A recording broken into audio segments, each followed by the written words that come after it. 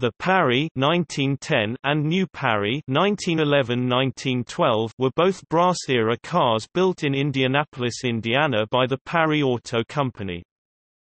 For almost 2 decades prior to the official release of his Parry car in 1910, David McLane Parry (March 26, 1852 to May 12, 1915) experimented making other cars. His brothers and partners in the Parry Manufacturing Company preferred to stay with carriages, so these early cars were not put into production. These same brothers would later finance the Comet cycle car.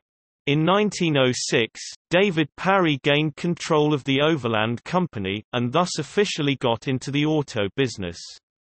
By 1908, he sold the company to John North Willys, since Parry had lost everything, including his house, in the Panic of 1907. By July 28, 1909, Parry had recovered financially enough to establish the Parry Auto Company.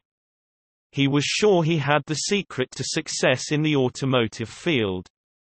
He would learn from the mistakes of others and himself, building only 2 models. These would be built in adequate numbers to offer them at a low enough price that would ensure success. The new company occupied 7 large structures leased from the Standard Wheel Company in Indianapolis. The beginning payroll included 389 employees, but plans were laid to expand that number to 3,000. Now, if the Parry Auto Company can turn out 5,000 cars for the year 1910, it will have established a world's record for the first year of any such business. David Parry stated.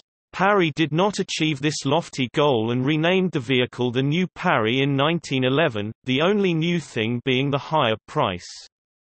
The next year, the company changed names to the Motor Car Manufacturing Company, and production of the Pathfinder commenced. For a short while, both the New Parry and Pathfinder were made in the same factory, until New Parry production was terminated.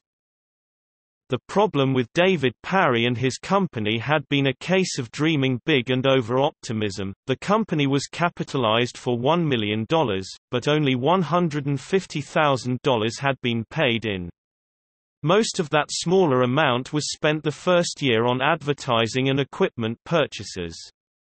There were only 900 cars sold in 1910, thus resulting in a substantial loss. The company was in receivership by late December 1910.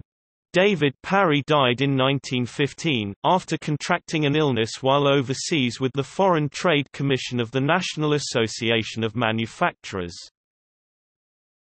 Notes